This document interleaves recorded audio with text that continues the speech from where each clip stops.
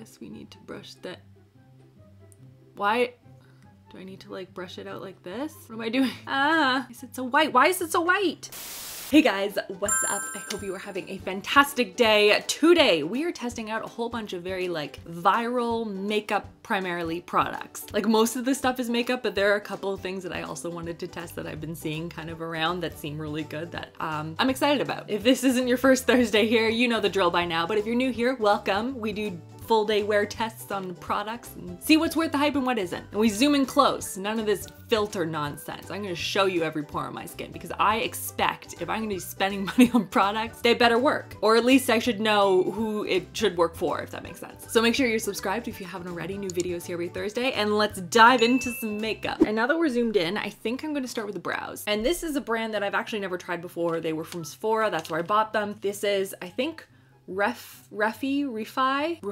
This is their brow sculpt, and this is supposed to be like a lamination kind of product. And you guys know how I feel about lamination products. For my brows, I want them all. And I have like thick, unruly brow hairs that like don't want to do anything that I tell them. There are very few products that like actually work for me. And it's like a wax gel hybrid that's supposed to keep your brows like locked in place. So it has the gel product in here, and then you like pull on the lid, and it has this like comb and brush kind of system, which I thought looked really cool because again, my brow hairs are thick. And so I find that most spoolies are just too weak to try and get them to brush in place. So I saw this and I was like, ooh, they seem to know what they're talking about. This feels stiff. This should work for me. So I'm gonna start by brushing the product into my brows. Whoop, yike. I guess we need to brush that. Why? Do I need to like brush it out like this? What am I doing? Ah, is it so white? Why is it so white? Do I have to put it in and then use the thing? What is happening to my brows? What is this comb thing? Why isn't that working? Oh, there we go, I think. I'm just gonna sit here silently and try to figure out this product apparently. Why is it so white? I don't understand. I guess I need a lot more product than I thought because it was like use a small amount, but like usually when they do that, they don't mean for my brows. Okay, I know they look a little crazy right now. Just bear with me. I know that there are some of you that are not fans of the up kind of like floofy brow situation, and that's okay. To each their own. I happen to like it. Let's see happens if I try and go like this to them. They don't feel laminated is the thing that I'm struggling with. Like I feel like I need more product in, and I feel like I'm gonna regret I feel like I'm gonna regret this. I feel like we're done here. This is the look right here, right? Like look at this. Yes, all of this. See, this is why I do my brows first, because brands create products that make my brows go white. Why do I fall for this every time? Like the girl in the video on the Sephora website, she was just like, look at my brows. They're so beautiful now. And I'm like, yeah, they are. Why aren't mine? Okay, I feel like I finally did the proper amount that it required. Because now my brows are cemented. I just wasn't using enough. Okay, you can see they look a little crazy versus the other ones. Bear with me because I think this might work. I'm gonna put a little pencil in them and then like kind of get the shape going, but like I feel like this can be good. It just looks insane right now. Like look at the difference between my brows. This is definitely like a trust the process brow, you know? So we'll get that done to something like this. And I have to say there is a big learning curve to this product. First of all, it comes out completely white, which I was not expecting. And it also tends to clump. Now it is fairly malleable, like you can kind of work through with the brush. The comb is a weird shape. I don't like that it's curved. It should be like straight across more. So I'm kind of on the fence about it because I like the lamination look and like this brow looks good, but this one took a lot of work. So I have to figure it out still. But now let's go on to foundation, and I found two different foundations that were super popular that I wanted to try, and so I asked you guys on Instagram which one I should try. So I'm gonna go get my phone, see what you picked. Oh my gosh, it's neck and neck, 50-50. Okay, well then I guess we better try both then. I'll split my face in half. So the two foundations I guess we're trying today. One is IT Cosmetics Your Skin But Better Foundation Plus Skincare. Again, this isn't new to my knowledge, but it has been kind of popping up again. And then the other one is the Beauty Blender Bounce Skin Tint. This is the Always Radiant Skin Tint. I've never tried this one before, and I don't believe I've tried this one, but I think they're similar enough that it would kind of actually be worthwhile trying them both side by side, because I think they're both supposed to be medium coverage, that radiant, dewy, kind of your skin but better look. So hopefully I got good matches that I can wear both of them. So I'm gonna start by priming the skin. This is a primer. I was just gonna tell you what it was, but I think it's next week's video that I actually like tested it for. I've been trying to film as much as I can in advance, and I'm going to take the last, never done this before, the last 2 weeks of December off from videos. Very proud of myself, trying to like self-care, take some time, you know? But I filmed next week's video before this one because I didn't get the products in time. Spoiler alert though, it's real nice. So make sure you watch that one because it's really good. Okay, so we'll do IT Cosmetics on this side, Bounce Skin Tint on this side, and then we will see which one we like more. Will we like one more? I don't know. The consistency is very watery, you can see that. The shade also looks a little bit dark. This is, what shade is this? This is medium neutral. Might be too dark. And the whole thing with this particular foundation is that it's, again, it has skincare in it. And I've tried the other IT Cosmetics foundations before, and they are absolutely gorgeous. If you have not tried their CC cream, it's stellar. You definitely need it in your life. Trying to like work around my brows. I don't have to redo them. A little bit on the eyelids, because why not? Okay, so that is one side. Looks beautiful. Yeah, that's like beautiful. Super radiant. Definitely has some coverage to it. It doesn't feel heavy though. Oh, that is nice. Yeah, I can still see my skin through it. It's not emphasizing pores or anything like that. Like that's really pretty. Now I'm a little nervous because it's feeling like it's oxidizing. That's the one thing about IT Cosmetics, is that it does seem to oxidize on my skin and get a little darker. So I'm getting a little nervous about that. Hopefully it's just in my head. I think I got medium neutral because it was among the most neutral options. I find sometimes even with fair options, the neutral isn't there. It's just really pink or really yellow. So let's try this one. And Beauty Blender states for this particular product that it's an actual skin tint that is going to stay put, because that's always been my issue actually with skin tints, is that they completely wear off of your skin within maybe 4 hours, and I hate that. So it'd be great if it didn't do that. And I'm using the other side of the sponge, by the way. Ooh, also got that nice medium coverage, radiant kind of a finish. Oh, that's also really pretty. The shades are mildly different. We'll try and like blend it out to make everything look a little bit more seamless, but do you have a preference? Like just as it is, not set or anything. Which side do you think is gonna be better? Let me know in the comments. Honestly, I think I like both, but as of right now, I think I like the IT Cosmetics side better. And the reason is that it makes my skin look smooth, whereas this side with the Beauty Blender side, it doesn't. Like my skin looks a little bit more textured there, versus this side, it's like whoosh, you know? But I think longevity is gonna be huge for this. Like if this isn't going to last on my skin all day, I don't want it. It's just not worth it to me. I'm gonna do concealer and powder and all that stuff. And while we do that, let's talk about a perfume, because I seem to be including perfumes in almost all my videos right now. I'm obsessed, but I think it's okay that I'm obsessed. I don't think it's an obsession that hurts anybody, or whatever that TikTok is. And that perfume is Ariana Grande's perfume, the Cloud one. I was seeing it here and there over the last little while, like people talking about it in their favorites and it showing up in videos, things like that. And now it's sort of like snowballed in a lot of these like perfume videos that I'm seeing on TikTok and on Instagram. Like a lot of people are mentioning this one as one of their favorites. And I was like, well, I'm already this far deep into the whole perfume game, might as well add this one to my collection. I also need to look up what the notes are for this. It is super highly rated, whoa. Okay, so this is how they describe it. So it has like undernotes of vanilla, a little praline, coconut, with top notes of pear, lavender, orange, which is really interesting. I don't even know how that would smell. Like I'm excited, but I can't imagine it. Here it is, adorable, floating on a cloud. Course, but you can take it out as well and just have it like this. Okay, can't smell anything. I'm gonna spray it in the box first. Ooh. Oh, that's really nice. So it's like a, hold on, I need to put it on.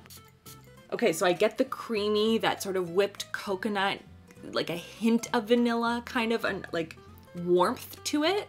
And then on top, it smells mildly sweet, but not overly sweet. Like it's not like a sugar cookie kind of a scent. It doesn't smell super orange. It doesn't smell super vanilla. I don't smell pear at all or lavender. It just melds into this really intoxicating scent. But the best I can describe it is sort of like a mildly sweet, creamy, warm, but fresh scent. It's really pretty. Oh, I like that a lot. Oh boy. I can see why everyone's obsessed with it, 'cause spray it all over. I'm gonna let that like meld a little bit and then we'll see what Chris thinks of it. But let me just like powder and stuff. Hang on. Okay, I just started putting on bronzer and then I realized I have a blush we need to test. It's by Charlotte Tilbury. I think this one is new. This is their high blush in Pinkgasm. It is their light beauty wand. Get a swatch. Ooh, pretty pink, very shiny. Let's put some on. I don't know, is that too much?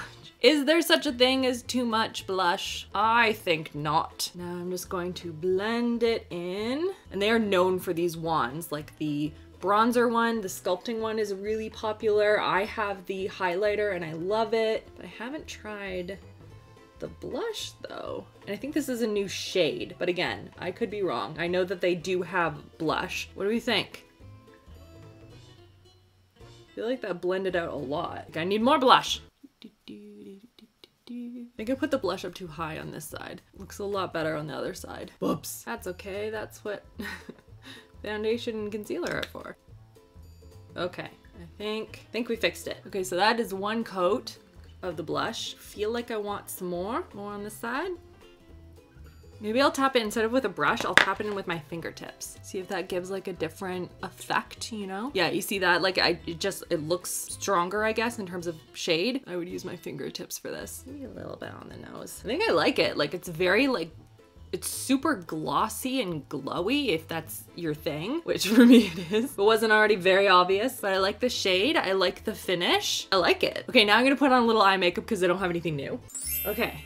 A little bit on there. I still need to recurl my eyelashes, but we can do that later. Now you can see my skin is dewy and is bordering a little bit on oily looking. And so we're gonna try this oil control on the go volcanic roller thing from Revlon. This is an oil absorbing roller that you roll it all over your face and you can reuse it. So you have to like take it out and wash it. It's like a stone thing. And it's supposed to absorb any of the oil that's sitting on your face. You can put it on like over top of makeup and it's supposed to like clear any of that oil. So this right here is what it looks like. It has a little roller ball here and you're supposed to glide this on your face. It's supposed to be super easy to wash, which we will also test. And you just go over any areas that seem to look a little oily. So let's try it on one side. Oh my gosh. Stop, no way. Like, look how non-oily this side is now. Oh my gosh, I'm so excited.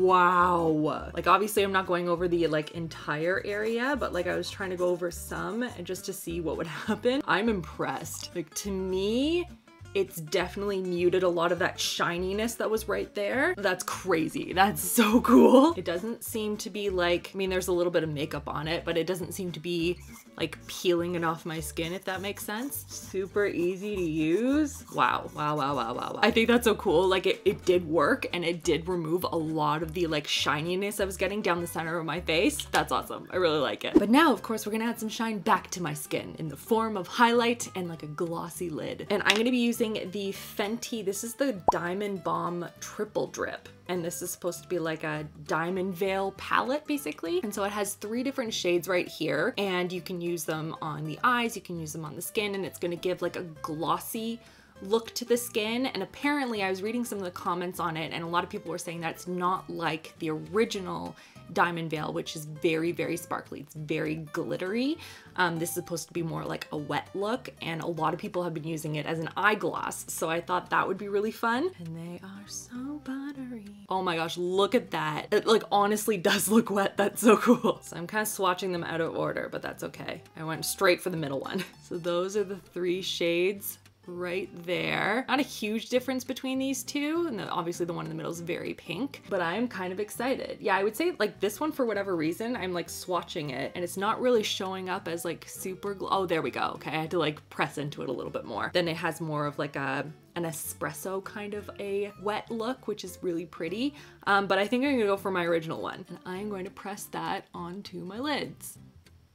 So I like the concept of like a wet eyelid look, but those are really hard to pull off with like an actual like liquid, you know? Oh, got mascara on my lid, of course, naturally. What do you guys think? Does it look glossy? Let's try it on the skin in the form of like a highlight. So maybe I'll go for more of that pinky one. Maybe I'll mix it with the other one too. Yeah, that's very, look how glossy that is. These shades might be a hair dark for me. I'm just covering myself in this stuff. What do you guys think? I think I like it, but I don't think this is like an everyday product for me. I think it's like, it's very blinding. Like I think it's almost too much in the center of my skin. I might like powder that a little. I think I flew a little too close to the sun on that one. I think that's better. Now let's go on to the lips. So the one product I really want to test out is the Glimmer Glow by Essence. I don't know if you've seen, but like the sparkly lip is like really trending right now. A lot of people are loving it in that sort of like effortless, not like super glittery, but in that look at it in like with like a flash on. And so a lot of people have been going after this. I don't know if you saw my last video, but I attempted with the Tom Ford one, which foiled me. And so this is a very cheap alternative that people have been going towards, because the Tom Ford one, which sort of started all with the Frost Balm, is sold out like literally everywhere, it seems like. So this is supposed to be, I don't know if it's a direct dupe, but people have been really enjoying it. It is very glittery. It's very holographic glittery. Can you see all of that hollow in there? I feel like Christine would be very proud. And so I'm gonna use that as sort of like a topper. And I thought that we would use one of the super nude lipsticks from Charlotte Tilbury on underneath, because I've been meaning to try these and I just haven't yet. So I have here, this is Runway Royalty, and this is their matte one. This is Cover Star. So 2 different Charlotte Tilbury ones, but Charlotte Tilbury is just like all over the internet right now. So I want to know what the hype is all about. So that's Runway Royalty, and that is Cover Star. I personally like Cover Star a lot more. This is a little too like pink for me, I don't know. But this feels also a little light, so let's see. This lipstick gives me like that, remember when people wore foundation as lipstick? That's the vibe it gives me. Let's try putting this one on top. Pink it up a little. Yeah, I think that's better. I feel like I'm always cocktailing lipsticks. Yeah, that's so much better. Okay, now the glimmer. So this is what it looks like before. Now let's put on some glitter. I don't see anything. I'm like trying to layer a whole bunch on. Do you see any sort of a difference? I don't see anything. Let me just like swatch it next to these shades without anything. Just see what it looks like. Oh, this is not at all like the sparkly lip glosses that I've seen. This is straight up lip balm with flaky hollow in it. I mean, if that's your look, it's right here. I don't think that's my look though. And now, I mean, since I'm here, there is another glitter lip that I've been meaning to try, and it's this one by Givenchy, and it is like jet black. What is this called? Gloss Interdit Revelateur. I'm butchering that. I mean, this is what it looks like. It's pure black and it has lots of glitter in it, but I think it's supposed to be more of like a berry tint on the lips. So this is like a super nice nude pink kind of a vibe, which I really like. But let's take it off and put the Givenchy, or maybe we'll try, do we put the Givenchy on top? I feel like not. I feel like this is like a standalone. Oh, did you, why are my lips bright pink? Is this a stain and I didn't know? Modern Matte for Cover Star lipstick. Nowhere on any of these does it say it's a lip tint, so heads up. Let's try this out. Okay.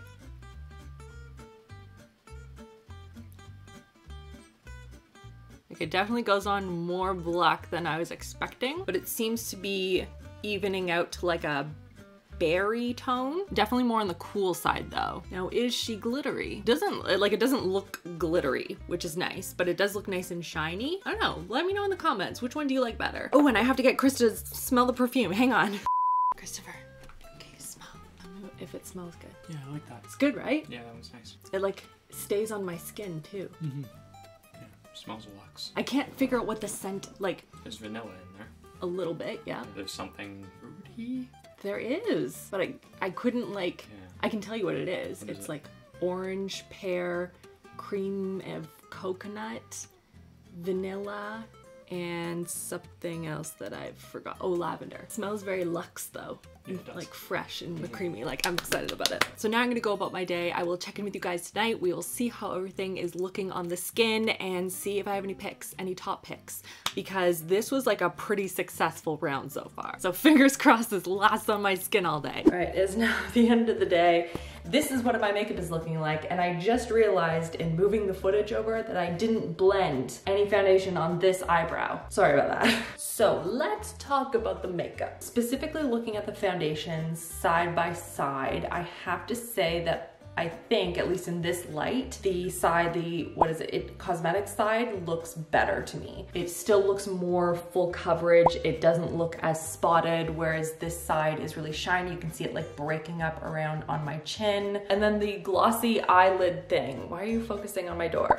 Focus on me. Thank you, camera. And then for the Fenty Gloss Trio, again, it's not something that I would use every day because it is like very over the top. It's really pretty, but I would say for my lids, I was hoping for something that looked a little bit more wet on my eyelids and it looked more sparkly to me. The lips, you can see this is the Givenchy one. It kind of faded down to a line here. Pretty sure that's my fault though, because again, forgot to exfoliate my lips. I feel like I've been saying this a lot in these videos. I think I like the blush. I am impressed that, I mean, like my brow is still like locked in place with this brow product. So I mean, I will hand it to them. It did work. However, it said to use a little bit and I definitely need to use a lot. So I guess it kind of depends on your brow hairs and your brows and all of that stuff. Will it be something I continue to use? Probably, because it did really lock them down.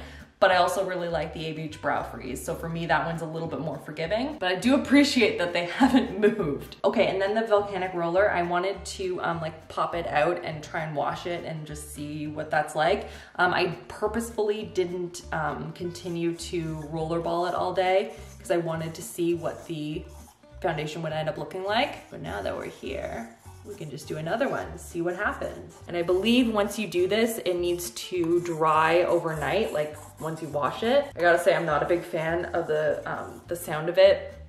It's mildly of like chalk on a chalkboard and I cannot stand that. Like, I mean, it does take away the shine. I am going to continue to use it, but let's pop this out and see what it's like to wash it. It says you just need to like twist this. Oh, there we go. Twist it this way to unlock it. There we go. Okay. And then I guess I just sort of pop it out, maybe? Oh, maybe not. This way. Okay, got it. Ta-da! Okay, that was pretty easy. Now I just need to let it dry overnight. So, I mean, if you're willing to do the work to clean it, then I think this is absolutely worth it. So let me know if you tried any of these products or heard or seen them around the internet. Leave me a comment down below. I want to know what you guys think. And as always, the products are linked down below in case you are interested. Check out these videos on the side in case you have missed any. And that is everything. I will see you all in my next video. Mwah!